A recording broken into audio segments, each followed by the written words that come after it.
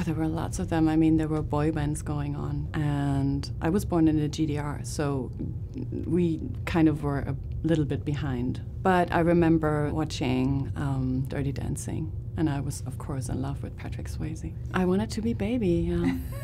Everybody was dancing that way these days. When we had a party, everybody dressed up. I get starstruck all the time, but I think I'm good at hiding it. I mean, Meryl Streep was there yesterday, and I didn't manage to say hello. I just couldn't. I was just admiring her from the far. The first time I saw Meryl Streep perform was in Silkwood. And yeah, I still think about it all the time, yeah.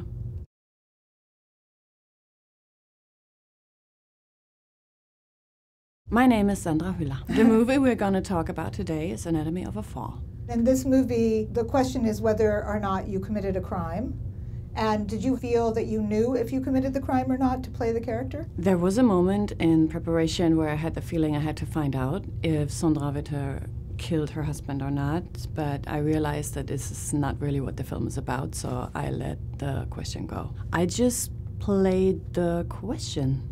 I think everything stays kind of in the imagination. I think it's much better. I was in Cannes for Anatomy of a Fall. Yeah, we won, and we were very happy that we won. We got the call, I think at 10 in the morning, really early. Normally sometimes they wait till noon. I had to rush to the airport, and a lot of things went wrong. My child was with me, and there were some really, really nice people at Leipzig-Halle Airport. I really have to thank them again for letting us in very late and making this work. The zone of interest, that was a tougher path because I just received a 2-pager with a scene where a couple was fighting whether to stay or to go. I didn't know what it was about, who it was about, and who would make it. When I said I'm going to go to the casting, they revealed the topic and the characters and also the director. And that was a really difficult choice because I didn't want to be involved with any Nazi tale.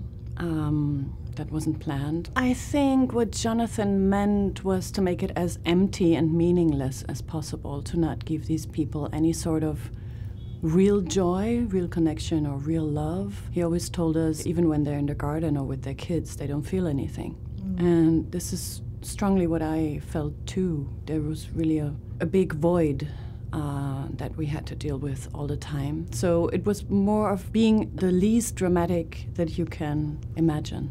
It was very helpful to have my dog there. Yes, she helped me a lot, and I'm very grateful that she did it the way she did it. Yeah, I did make a really good movie as a first movie. It was a movie called Requiem by Hans Christian Schmid, a German film about a girl with epilepsy who thinks she's possessed by the devil. No, I don't have any commercial. I never did that because when you're employed in theater, you always have a lot to do. My sign is Taurus. I tend to be very calm until it's really too late, and then you better go. I'm true to my sign. Yes. I'm moving towards the, I don't know what's the English word, Schütze,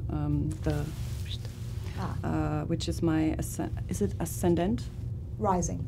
Yeah. So this says, you're a loving person, but that doesn't keep dear ones from getting on your nerves. Some solo time is warranted to recharge. It's on the spot. Of course. I do believe it. If I have a horoscope in my hands, I read it all the time.